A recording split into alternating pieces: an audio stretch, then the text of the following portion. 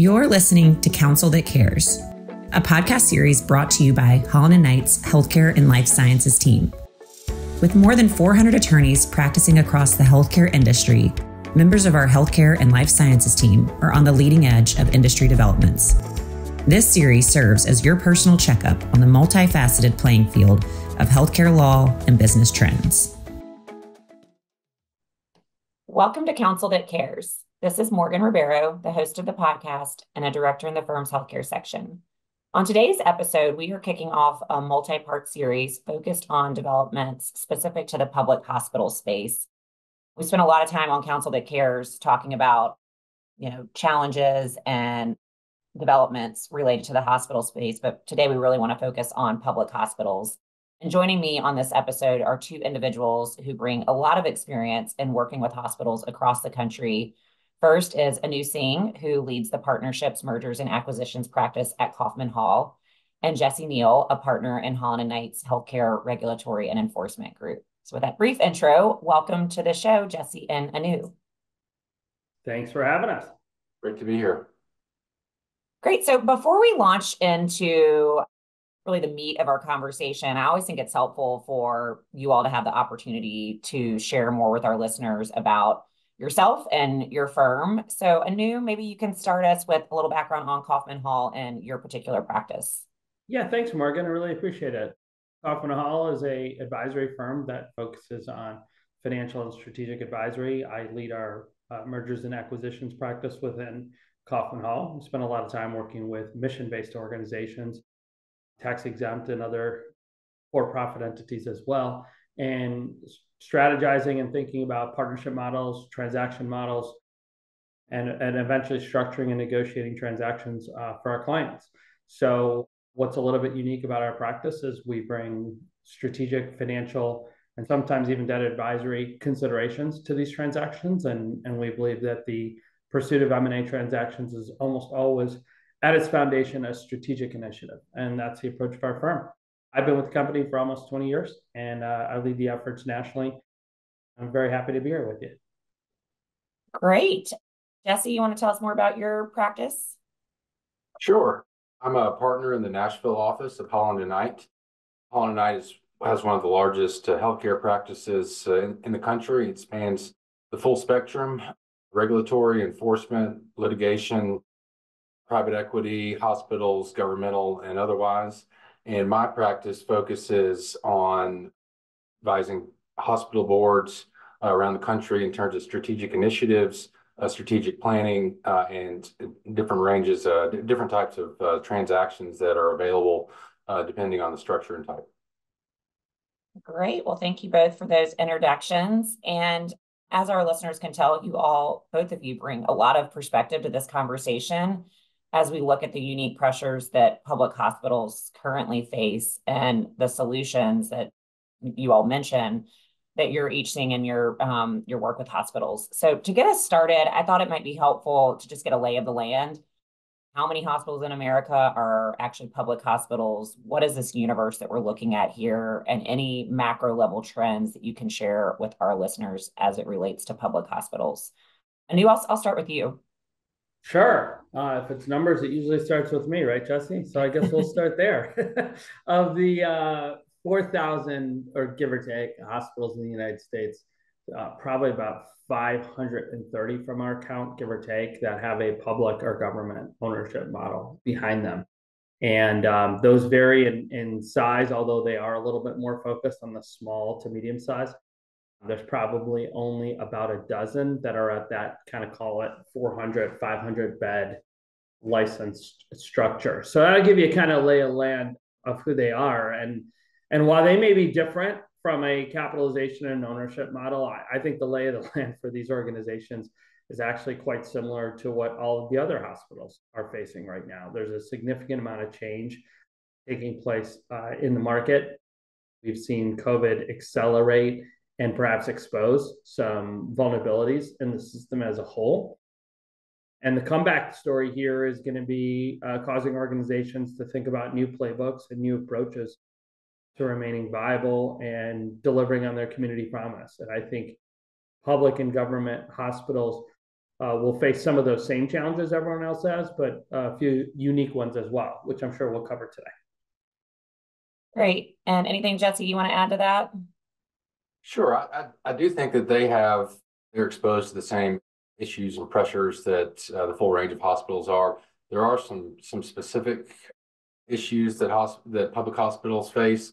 In my experience, one being sunshine laws. Those vary by state, but in general, it really requires the boards and sometimes even the leadership of the hospitals to have public meetings with regard to strategic planning and execution on it. And that really obviously can hinder your competition in a market where there's multiple players. Two, there's a lot of times a governmental structure on governance. There's a structure on governance that's required by whatever statute enabled the creation or operation of the hospital. And so it can infuse the governance and even the operations with politics, which in turn can affect recruitment and other governance issues that maybe a private hospital wouldn't have. So there are some unique headwinds for public hospitals. I think as we look at public hospitals, there are those that are in more urban settings versus those that are in more rural communities. Do you see a differentiation between that? I mean, I think it's probably just the same as any hospital, whether or not it's a public hospital or not, just the differences that we see in rural versus urban hospitals generally. But I mean, I know there's a large portion of public hospitals that are in, kind of smaller rural or suburban communities, and they likely face just even more pressures than maybe those in an urban setting. So Morgan, I think the pressures are different for sure, and sometimes they can make the setting be more challenging. I think the first challenge, though, of this transformation that really needs to be covered when we think about what's unique to public hospitals is that the system itself, the entire healthcare system, is under significant duress right now. And when we look at the protections that were afforded to non-for-profit healthcare, it was largely an industry, particularly inpatient and many outpatient carriers for a long time that didn't really have disruption coming in. There weren't segment or specialty providers coming in. There weren't people who are bringing a better, cheaper, or faster model to something in healthcare and trying to take a piece of the business away from the health systems. And that's changed. I think some of those protections around, well, that's healthcare and we don't do that, are starting to really move away. And so you have retail providers entering healthcare. You have online retailers that are bringing an element of healthcare delivery. And so while they're picking and choosing at what they think they can be successful at, this idea of innovation and disruption and segmentation has really picked up. And all this took place in the late teens. That was before COVID came around. That's when we saw a lot of the emergence of these new business strategies that were causing health systems to feel like they were behind. Now, during COVID and post-COVID, we have even greater challenges because not only are we faced with those strategic realities that we're starting to change, we've had organizations that have had the ability to come in and maybe double down on their strategies of innovation and disruption. And that's because they were focused on a segmented or single part of healthcare, whereas larger legacy healthcare systems had to deal with the COVID pandemic and everything that came with it from an operational standpoint, and then think strategically. So only now is the dust settling from a clinical enterprise where organizations go back and start thinking about strategy. And so I think it's really important to lay out that no matter where you're at, that overall systemic set of challenges for the industry, that pervades everyone. Now, to your point, where you get to urban and rural and size and other market differentials for public hospitals, I agree with Jesse. I think part of the challenge there is what's needed in this industry to change is being nimble. And generally speaking, non-for-profit healthcare has known to be a little bit of a slower market to react to market change. And it's not an indictment on the participants. It's the fact that the industry itself hasn't changed in a very long time. Reimbursement models have been pretty similar for decades before they started to change most recently. So when you couple that level of intense change or significant change with disruption and everything else, you need a nimble board and nimble organization to figure out what can be analyzed, what can be changed about the current business model. Should we do that with someone else? And generally speaking, if non-for-profit healthcare is a little bit slower to react, authority and county-owned facilities that have a broader governance base that includes those who are appointed, those who have political ties, they may not be aware of just how quickly this industry has changed if they're not in it. That presents a whole new challenge around executing on business plans. Absolutely. Well, thank you for kind of laying that out for us. I know I threw a curveball question there, but I think it's interesting to make those distinctions, and just the political aspects of that alone, I think are a unique challenge here that we're talking about. So I want to shift gears and talk more about solutions and what we're seeing. So if you are a board member or on the executive team at a public hospital, and what are some of the strategic options that they should be looking at and considering? Well, I think the first thing to do is evaluate what the role is for the organization, the community, and what are the aspects of what the community most values of the organization. We talked about urban and rural settings, and we talked about systemic issues and maybe local issues. What that demonstrates, Morgan, is that if you're going to do something that's different, if you're going to be more effective in your market, in your community, you have to know what the demands of your community are first. And so looking at the strategic plans, there isn't a single set of things that will be a solution for every hospital, or for that matter, every public or government hospital. What has to be evaluated is, what is it that we're most valued for in our community? What is really going to be the core business of ours going forward? How do we overcome some of the financial or operational challenges that are facing us today? And that's going to include a reevaluation of the current strategic plan. What do you look like as an independent organization? Two, I think we have to get over the fear and the concern of partnering with organizations. And I think we need to ask, what are the tactical and what are the strategic ways that we might engage with someone else to bring benefits to our community or to enhance our operations that are more than what we can do ourselves? And then third and final, I think you have to evaluate, what's the long-term future of our organization? How do we recast that strategic plan so we know we're successful with strategies in front of us through our windshield, and not relying entirely on what we did 5, 10, 15 years ago as a way to drive economic or mission-based success?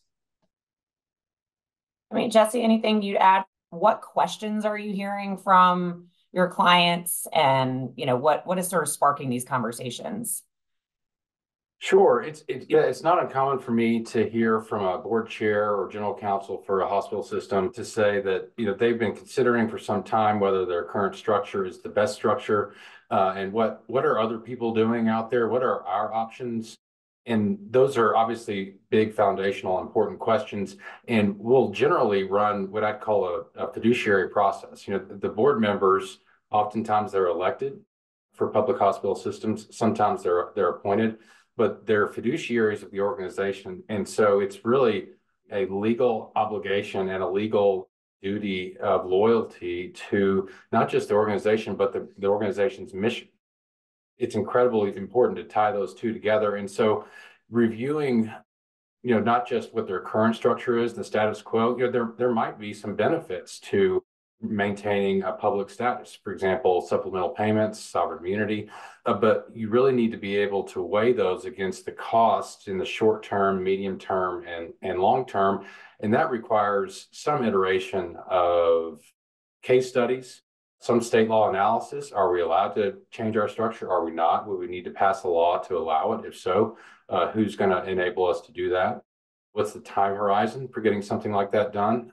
Do we need to do it just to keep our options open? And I've seen that process can last 6 months or a year. And it's important, even if at the end of the day, a hospital system, particularly if you're in my experience, a sole provider in a rural area, and there isn't day-to-day competition with another health system, you might say that today, our system as a public system gives us the best chance to secure our mission. That's the most important thing that we have as our job as a board member. but you've still at that point done your fiduciary duty of evaluating the status quo, evaluating options, and made an informed decision about what strategy you should use. And so that's from a legal perspective, that's a really big box to check. And so that's important. Alternatively, you could get to the end of that process and realize maybe you're not distressed, but the plan for the next year or 5 years, it really is unclear in the current structure that you are in. And it takes a process to realize that. And you have to make a determination from our mission to protect our mission. Is the status quo sufficient, or do we need to even the playing field? That's a term I often hear.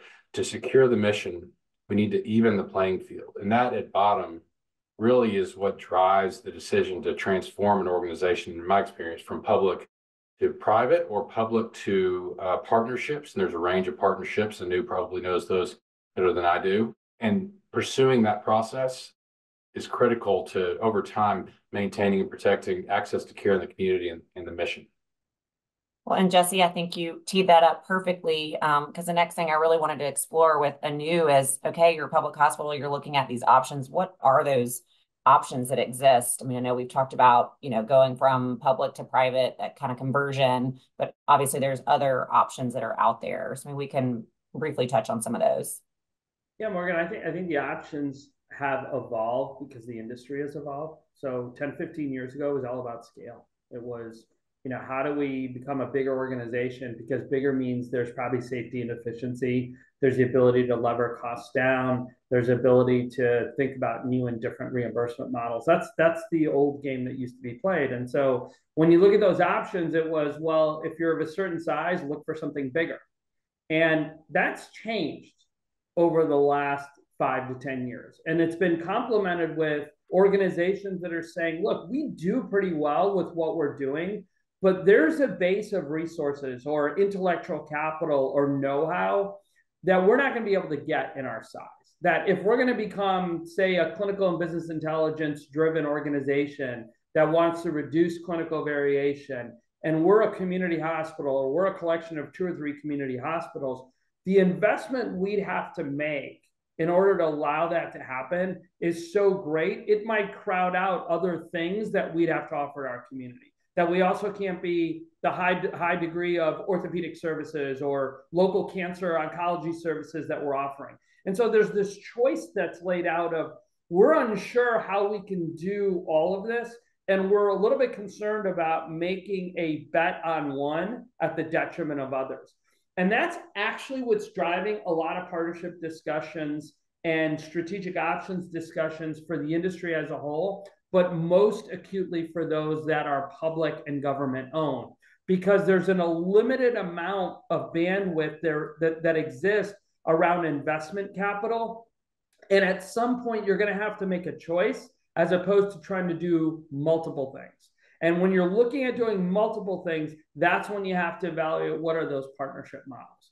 And what's changed most significantly is instead of just running to another health system and saying, hey, that should be our strategic partner, there are organizations that are looking at, well, what we really need is a little bit of help in a value-based journey. Maybe one of our models could actually be interfacing with a health plan of some type or a risk bearer in a market. Or maybe what we really need to do is get better at our consumer and our specialty care. Well, that might be something where there's outside capital sources that could come from specific discrete joint ventures. So we'll do urgent care with so-and-so, and maybe we'll do a lab with so-and-so, but we can bespoke pick each areas of where we'll have separate and different types of partnerships. So those examples of more tactical resource, intellectual capital, and know-how based partnerships, those are much more available now than they were 5, 10 years ago. And that's why the options assessment really needs to come back to, where are we today? Where do we want to go strategically? What's going to be most valued by our community? And then how do we get there in a very customized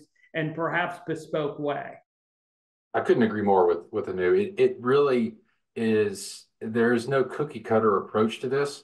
And the organizations are so large, and there's so many resources that have already been dedicated to it, that you really have to do an evaluation of your strengths, your weaknesses, where you are, where you want to go, what physicians do you have aligned on staff or employed with you? What pipeline of physicians do you feel confident that you'll be able to recruit? It really is that granular where you decide, okay, we're going to make our play in this area, in this geographic region, or in this specialty. This is where we're going to dedicate and focus our resources. In some of these other areas, where do we find a collaborator, a partner? And a big theme that I see in the evaluation process is collaboration, not just for collaboration's sake, but from a clinical perspective, whether it's value-based care, improved outcomes. It really is driven by clinical collaboration, and capital associated with that is substantial, and that drives a lot of the discussions and the strategies because bringing together different physicians, different specialties, different resources, the ancillary support that's required. There's a particular challenge for governmental hospitals when you're doing that, because a lot of times private organizations don't want to necessarily do business with a public organization. They're afraid that the sunshine laws will cause their investments and their operations to be adversely impacted. And it's just as easy for them to partner and collaborate with someone who's private. And so finding ways that are unique to your organization, your community, their needs, your mission, and then finding a way to double down on your strengths and find a willing collaborator.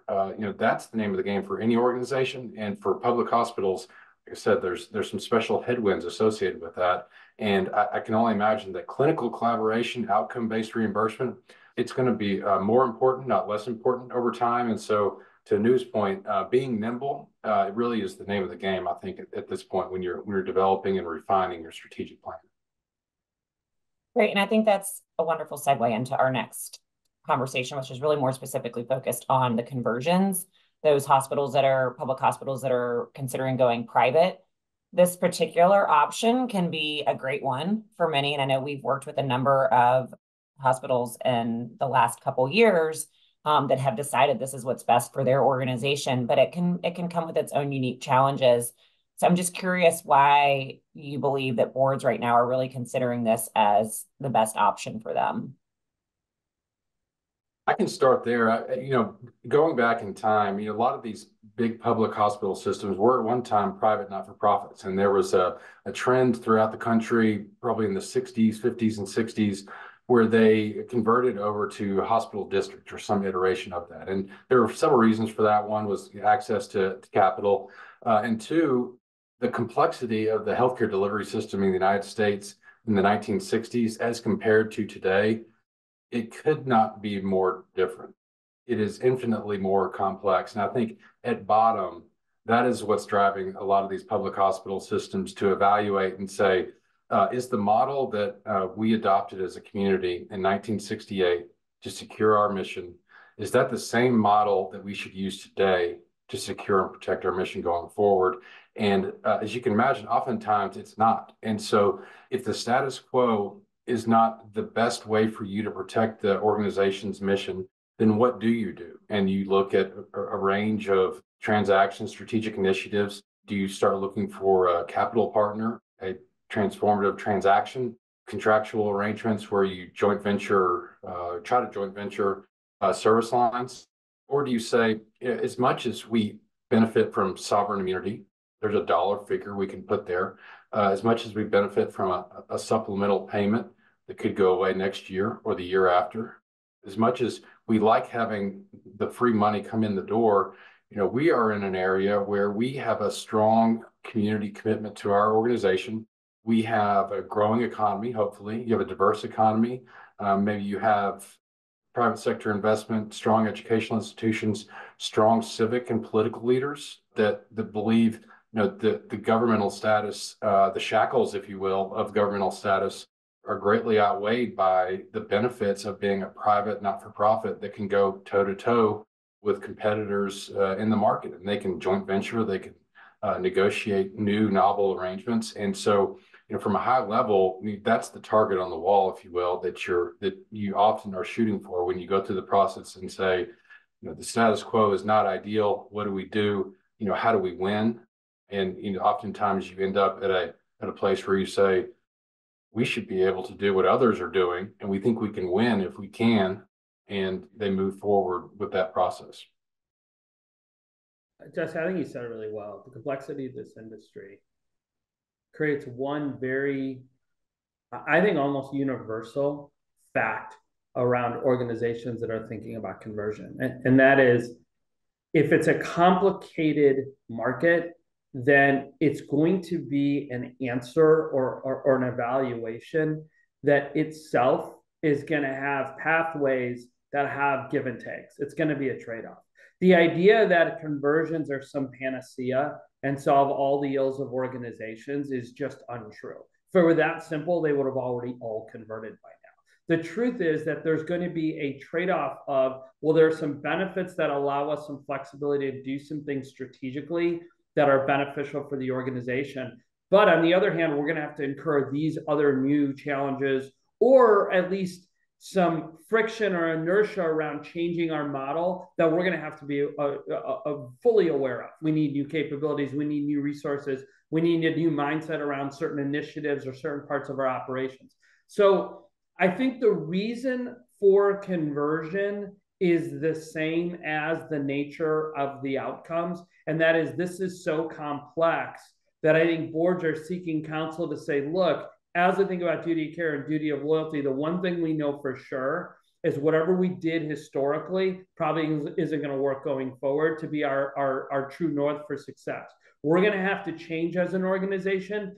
And is the level and type of changes that may be needed here, is that going to be enhanced or improved on a net basis by making a conversion? Those are the rhetorical questions that are being asked, and they are the right ones.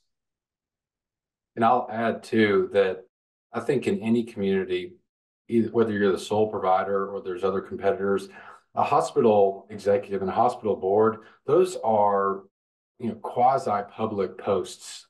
Your community has entrusted you with an incredibly important asset that, has a dollar figure, but also has emotional attachment. Oftentimes there'll be family members for generations who have been born in that hospital. And it's even more the case when you have a public hospital system, when you're going through this process and evaluating it, and that is where you can really make a difference in a community. If you hold and maintain that public trust, and you communicate and you engage and you're transparent about the process you're going through and why, the impact that a C-suite, a CEO, a CFO, and that board can make on that community for generations, it really is amazing to see when you've got an executive team and hospital leadership that is able to get the confidence of the community leadership and civic and political, and able to marshal those resources and those sentiments towards improving the health system. I would say from a hospital leadership perspective, it's an amazing opportunity to make a positive impact. Jesse, what's so important about what you said, and it triggered something with me, is that organizations that are thinking about a conversion, for those who are thinking about partnership models in general, there's always this emotional hurdle to get over. And I think one of the things that really needs to be stated in an industry that's transforming so quickly is that going private or finding a partner, that does not inherently mean that the organization has failed in some way. In fact, it could actually be that of all the organizations that have closed or went through bankruptcy and everything else, that this entity that is considering this question has navigated around all those issues and has arrived at a point where, in order to do more for its community, it has to do something differently. It's actually graduated from one model to another. I think that's the approach that fiduciaries need to think about as they're going through this. It's not a conversion for the sake of something didn't go right, or maybe this is a failure of the organization, as opposed to, no, you've persevered through so much that given the amount of change and the headwinds in this industry, you're positioned as one of the organizations whose delivery on its community promise is so valued that with more tools, you can even do more going forward. That's a mindset change that has to be brought to this conversion discussion, no matter which way it goes. Well, and I think to your earlier point, Anu, this is not a panacea, right? Like the conversion is just almost the first step in this kind of evolution of the organization and the opportunities that it will open up. And then from there, different types of partnerships and arrangements they'll be able to, implement. So, I think the conversion obviously comes with a number of, unique kind of things that I know, Jesse, you touched on this, kind of the political aspects of it. In some states, we're having to go through the state legislature to enact, change that way first before you can do anything else. And I think the timeline for this particular option is something that has to be weighed as well. I mean, you obviously, I think if you're in a situation of distress, having the time to kind of implement this change in the conversion, it just may not be an option at that point. So, I think maybe Jesse, I don't know if you want to elaborate any more just on some of the things that have to be considered from that kind of political GR communications component of this. Sure. So I think one of the most important parts of the fiduciary process when you're reviewing, considering your organization and what your strategic planning should be is you need to have a firm grasp on the status quo. If we double down, if we do what we have been doing, is that truly sustainable? That's a tough question to ask. And it oftentimes has a tough answer. When you look at the headwinds that hospitals are facing, the headwinds that some of these communities are facing, that is a tough question, but it is absolutely critical to drive kind of the decision tree that you'll have to go through when you're making sure that your organization is in the best place it possibly can be. When you do reach the conclusion that you need to change to protect the organization's mission, that conversation with community stakeholders, with elected officials, you're going to need to partner with them almost certainly, even if a new state law is not required, though it often is. You will need their engagement and buy-in, and they need to know the hard truth of a healthcare organization and what they need to do to survive. And if you have that conversation and you've got the credibility for them to listen to you, respond, and invest in what you see as the status quo and what you see as the solutions that you want to come to, that first conversation is just immensely critical. And from there, it often is required that you'll need to get a state law required. Sometimes you have to get the state law required at the request of the county government. It's really, if you've seen one of these political processes, you've seen one. And so you'll have to develop a strategy that often takes a year or 2 years or even longer to determine, not just that we need to change, how do we need to change? What is the state law with regard to our structure and where we want to go? And what changes do we need to make in order to do that? And then develop that strategy that you can't really unwind from the political and communications component of it. It's simple questions like, why are we considering a change? If they're not addressed, if there's not planning around how to respond to that at each phase of that process, if there's no information, that is going to take on a life of its own in a community. They want to know what is happening with their asset, what is happening with their community hospital, and enabling the leaders, giving them the tools to take the organization through that process to authorize it to even evaluate a conversion or a transaction. And so you're going to have have a really sophisticated, proactive public outreach and communications component in order to get yourself even to the table to consider one of these.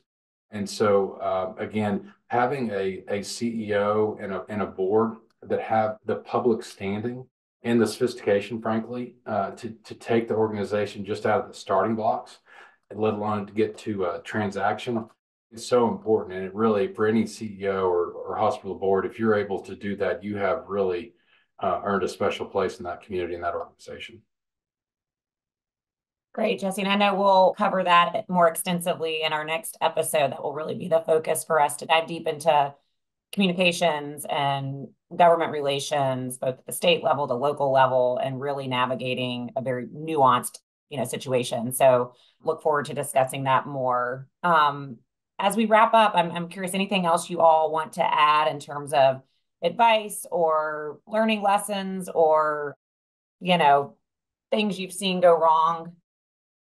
Perhaps goes without saying, but tremendous change in an industry, a lot of things happening new and different approaches to thinking about collaboration and maybe even tax status or the corporate organization being considered.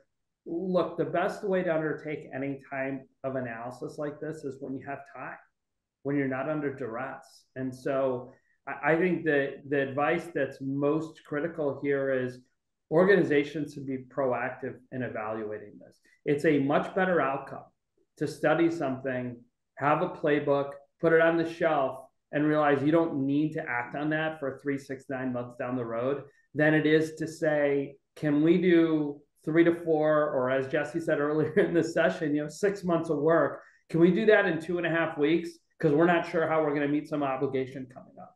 That is not the ideal time to do it. You're not thinking from the construct of what's best for the community. You're not thinking from the construct of strategic purpose and vision. You're reacting to a market factor or that maybe you didn't even control or could see coming.